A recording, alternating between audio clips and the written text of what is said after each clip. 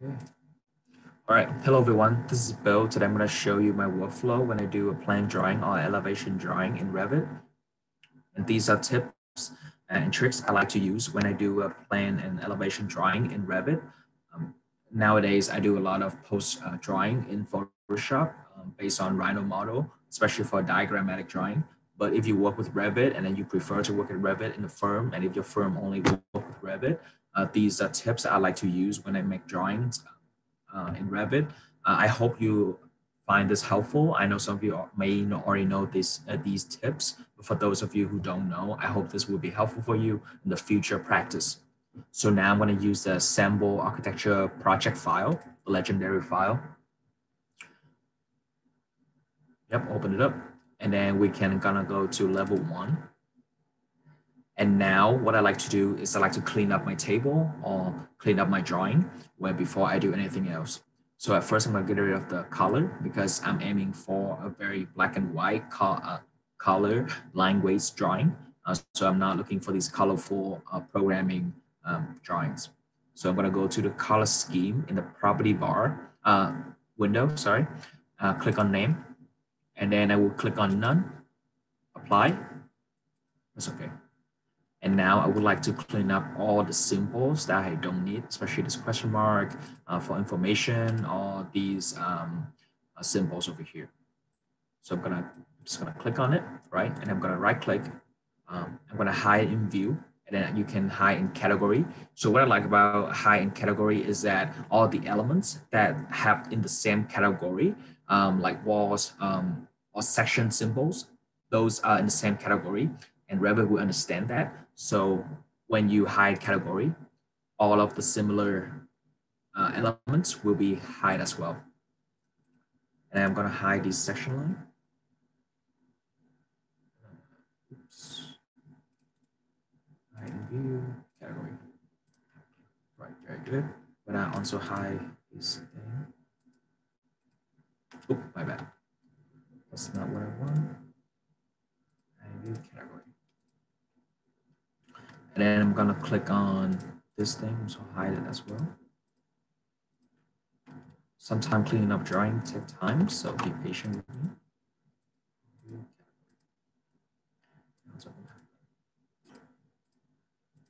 Very nice. Okay, cool. All right, now I have a cleaner drawing, which I would love to work on.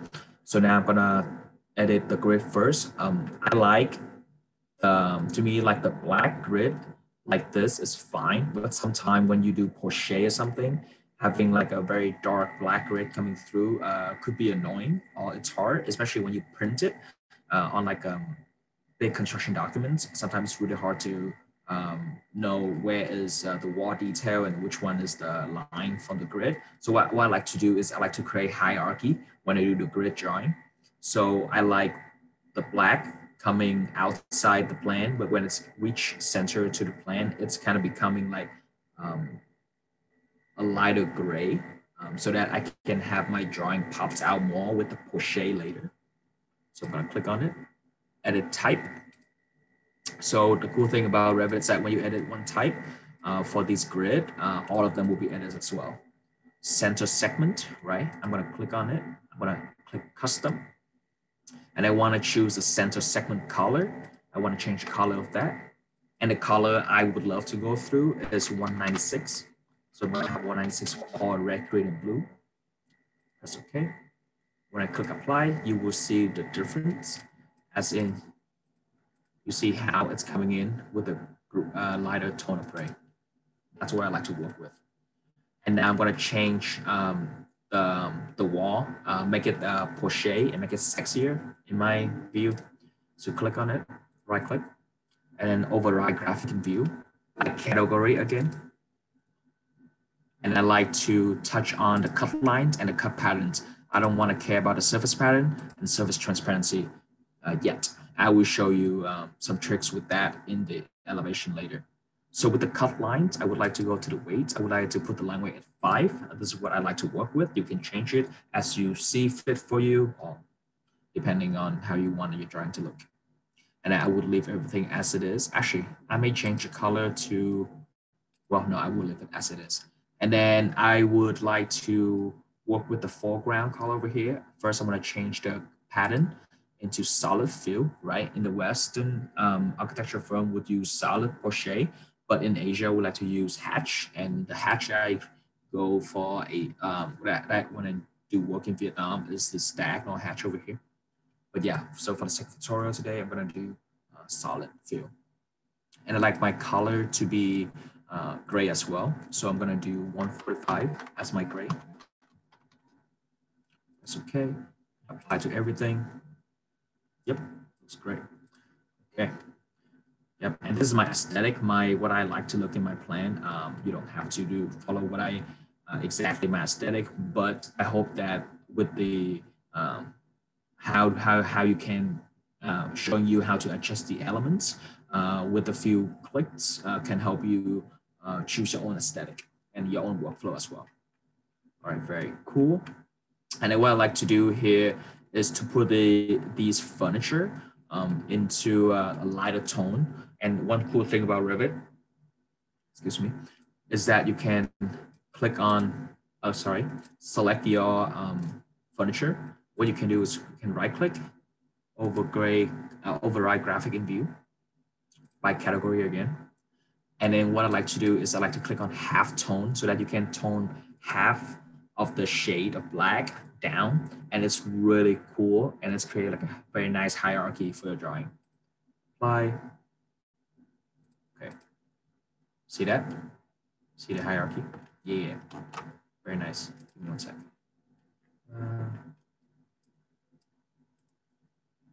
Select that category, tone. There we go. Very nice. Okay. Yeah. So now your furniture has set back, so it's pop out your drawing a little bit more, which is what I like. I do the same thing.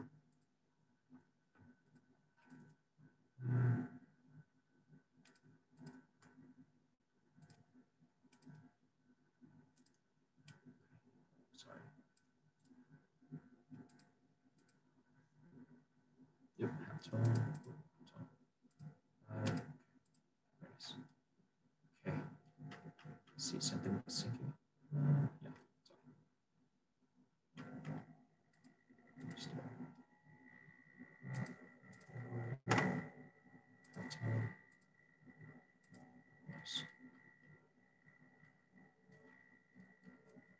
Yeah. This is a very rough workflow. You can come back and polishing your drawing later, but it's just a demonstration for you to how to do it. Category. Cool. Yeah. So now everything is set back into half tone, and that's what I would like to do. Let me check this one real quick. Should be half tone. Oh. Yep. Cool. Yeah. So this is pretty much it for plan. It's really quick. You don't have to spend much time on it.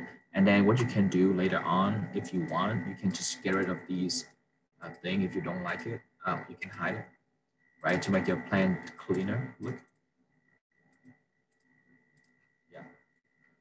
Yeah, to give a cleaner look to your plan. And then what I like to do later on is to add shadows. And we see a lot of example of peers in the class using shadows to create a 3D aspect of their drawing. So I'm going to go to the SimPath. Sim setting.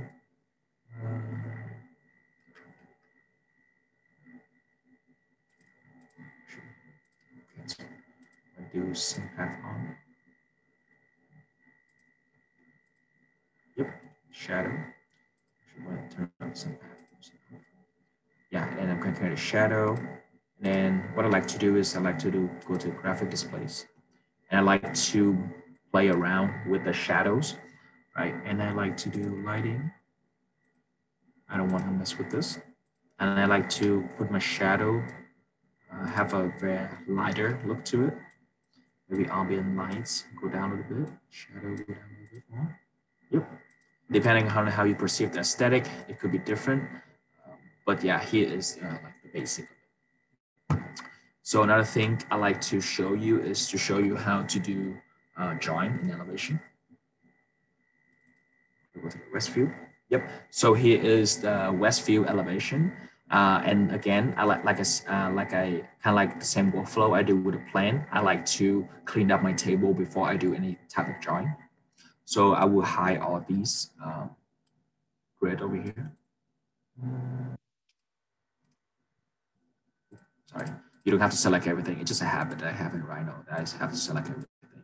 Like category, and then, sorry, my bad. Hide view, category, yep. Same thing. You would click one, right click, and then hide in view, category. There we go. Very nice. Yep. Now I have to clean up my drawing.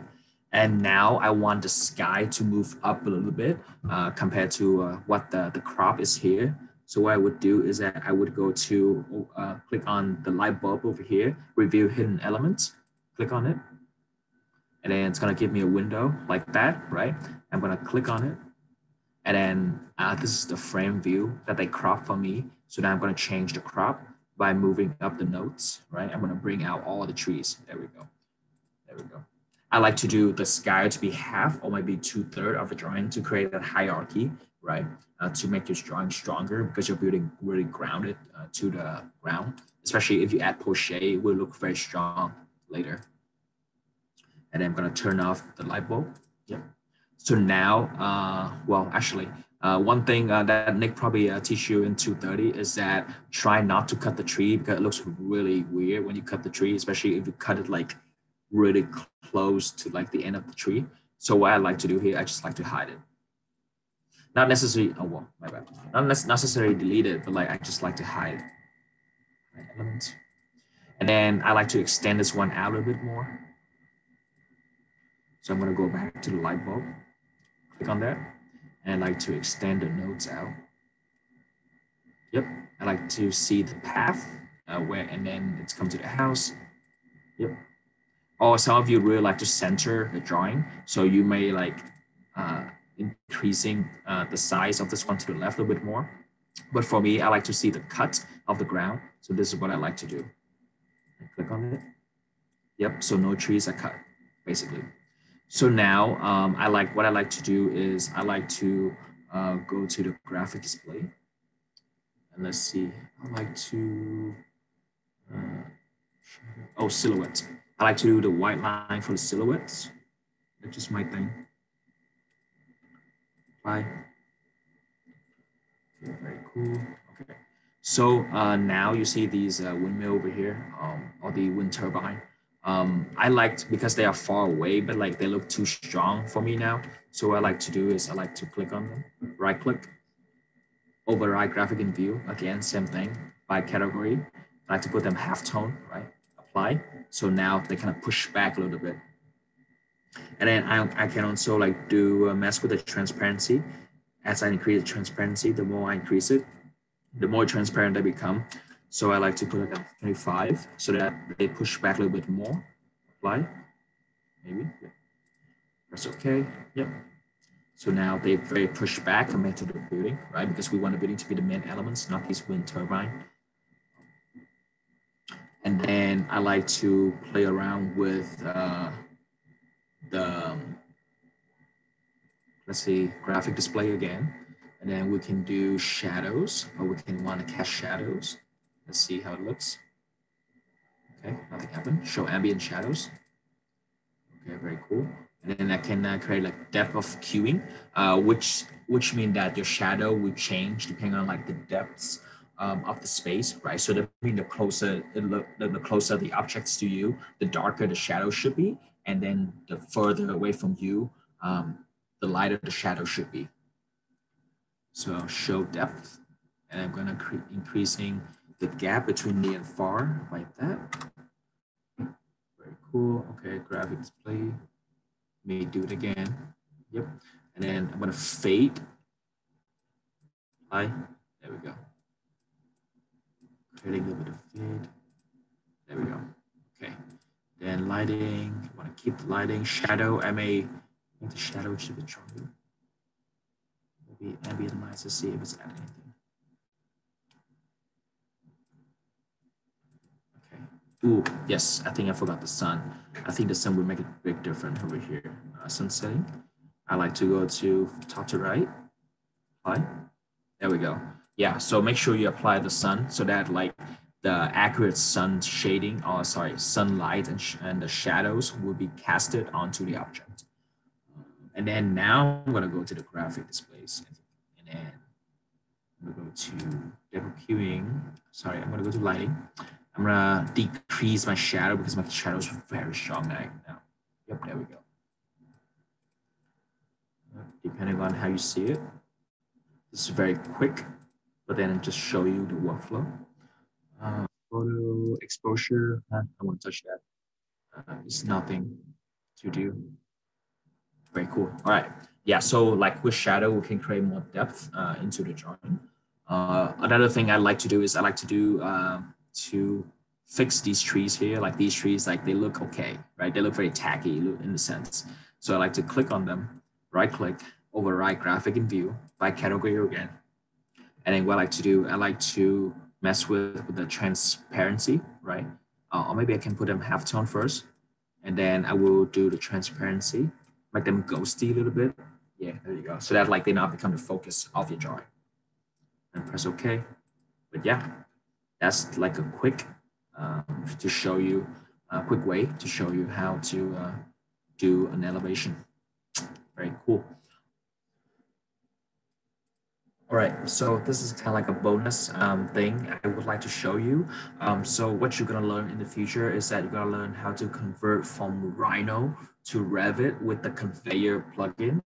So, but now I'm gonna show you how do you convert from Revit to Rhino with a different plugin. So the nice thing about being able to convert from Revit to Rhino is that after finishing the construction documents from Revit, I can always go back and do like diagram drawings for clients to show clients from Rhino. But then instead of like converting back in the good old day that you have to save your file into OBJ or the form of file, and then to open that in Rhino, sometimes your geometry doesn't read, and sometimes you lose your information. But with this component, which is integrated with Grasshopper and Rhino 7, you are able to develop it more accurate, and you can get all the accurate information from your geometry into Rhino. So what I did is that I use a plugin called Rhino Insider, which is these amazing people have developed a Rhino components in Revit that you can grabbing the Revit geometry into Rhino and also integrated that with Grasshopper. So if you like to use Grasshopper, it's gonna be an easy thing. And then I can show you how you can do that in Grasshopper. Very simple, like super simple. Just like 1 or 2 click, and then you will be able to grab your Revit model into your Rhino. And then you can download the Rhino Revit inside Revit beta over here. The plugin is still work in process, but has been working very well for me. And then you can download Rhino 7. They give you evaluation version for 90 days for you to try it out. Trying it out is really fun. All right, so what I'm gonna do right now is that after install everything, you're gonna have the Rhino symbol on your ads in. You just click on that. It's gonna lead you to the Rhino service tab, which you can use Python, don't worry about it, or you can do Rhino, Grasshopper. So what I'm gonna do is click on Rhino. It's gonna open up Rhino for me. Very nice, and then I'm gonna use this to open Grasshopper as well. Okay, very cool. So now what I'm going to do is that I'm going to create a host, which is a component for Revit in Grasshopper. Oh, another thing is that if you click on the Revit tab over here, you're going to have a lot of components over here. You're going to be overwhelmed by it. Don't worry about it. I'm not going to go into detail everything. I'm just going to go easy on these component hosts over here to show you the magic of this component. So now I have that. I'm going to make a bunch of them. Control C, Control V, Control C, Control V again. Make 6 of them here. Okay. All right, very cool. Probably not going to use all of them. So what I'm going to do right now is that I'm going to right click on this component, the host component. I'm going to set one host. What I'm going to do, I'm going to set the wall over here. And Now, when I check that with my Rhino, you'll be surprised. Ah, crap, my bad.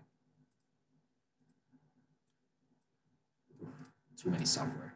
All right, if you zoom in over here, that is the wall component that you just grab using the host. Sorry, that is the wall from Revit file that you just grab from the host components. Pretty cool, huh? And now if I open back up Grasshopper. So as you can see here, I'm going to create a window for you to see. There we go. So yeah, so that is, so if you click on it, that is that, right? And you can do the same thing for all the components like the roof, like the wall and etc. Right?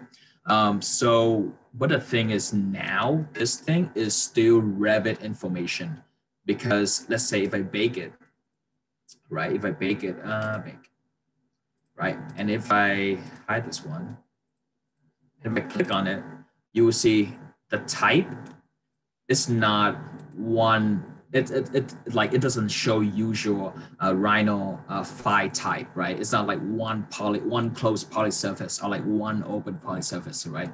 Because let's say if I draw like a box here, yeah, if I click on it, it's like closed extrusion, right? Or like closed poly surfaces or whatever. If I explode it, it'll be like, you know, a surface, right?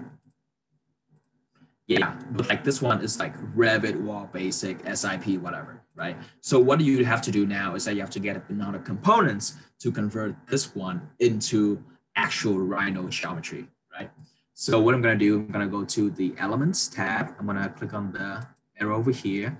I'm gonna click on the Element Parts Geometry, click on that, and then boom, Element Geometries. And I'm gonna connect this with that, right? And now I'm going to delete what I bake. So now the wall has been converted. If I click, right click, and if I click bake, yes, please. And if I click on it, boom, 6 closed poly surfaces. This is exactly what we wanted. It even show us that it's group as well, which is amazing, right? So when I drag it out, I'm going to hide all these, right? I'm going to go to shade mode. Sorry. And then, yeah, now it's group, right? If I ungroup it, it's the cool thing about it is show you like the detail of your wall. Like if your wall have like HVAC or whatever, it will show that layer as well, which is really cool. Boom, closed poly surface, right? It's very nice, right? Very detailed, very cool. All right, I'm gonna delete it. Bring it back up again. Boom. So what I'm gonna do now is that I'm gonna try to get another host, right? Let's see if I can get a roof.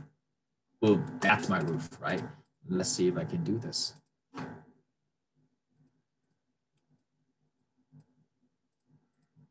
Right, very cool, right? And then I'm gonna try to get like a different thing, set one host. I'm gonna try to get this wall over here, right? I'm gonna do the same thing, elements, right? Boom, delete that. Sorry. Okay. Yep, so I'm gonna bake that, did I bake that? I did not, okay. Bake, yes, please. Yep, and that's another wall that we have, right? That's that wooden wall over there that we have. Yeah, the really cool thing about this is that you can get as much as geometry as you want from the Revit model. Let's see if I want to get that. Right, I can get that walkway. So let's see if I can get the railing. Second host. Let's see. Nope, I don't think I can get the railing, which is fine because there will be different type of script that you can use to get like railing and such. Let's see, what else can I get? Maybe this one. Yeah, see, you can get like simple geometry like that. Right, this is a really cool way for us to be able to grab the elements from the Revit file into Rhino. Right. All you can do is bake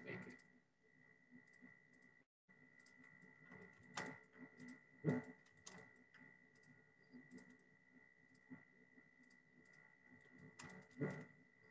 Hide all these. Yeah, see, I bake all my wall components and I have these. You can do is that you can bake, if you want a roof, you can just bake the roof and then you get that component as well. Very cool, right? And then now you can start doing your axonometric or using Rhino to make 2D or do your diagrams.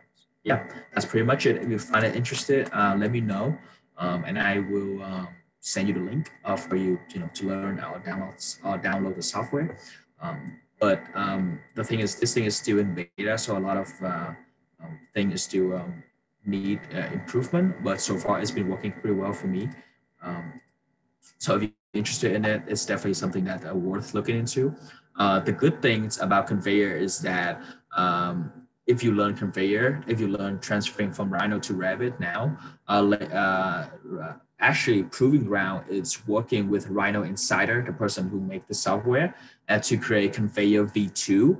And then later on, you can upgrade from your current conveyor that you purchase to Conveyor V2, and then you will be able to convert between Revit to Rhino and Rhino to Revit, which is awesome because you get like a whole package. You don't have to download each software and like do one thing. But then in the future, Proving Ground will be able to have the whole package for you to use, which is amazing. It's gonna be a game changer. So I'm really excited. So I hope you learn a lot and be able to promote this in your future practice. Thank you.